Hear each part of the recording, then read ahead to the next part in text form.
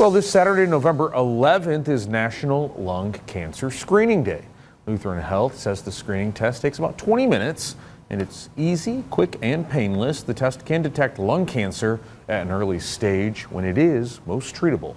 Unfortunately, most patients who become symptomatic with their lung cancer are already a later stage of cancer and unlikely to be able to have curative therapy.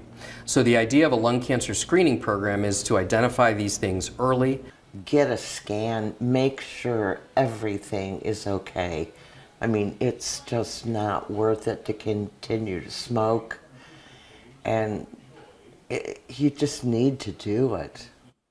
To find out more about lung cancer screening, go to lutheranhospital.com or call the number you see there on your